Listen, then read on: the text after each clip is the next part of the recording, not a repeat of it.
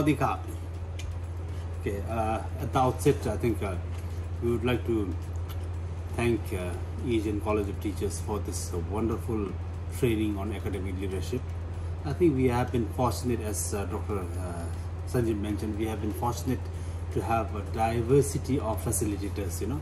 Usually you don't find that diverse facilitators. We had experience, people who had the lived experience and then from different parts of the world, which gave us a different perspective, different views. So that was one thing, I think, one thing which is very important in such kind of a training, to get different perspectives. And then this training, I think, provided us an opportunity to reflect on the kind of leadership that we provide back at our institutions.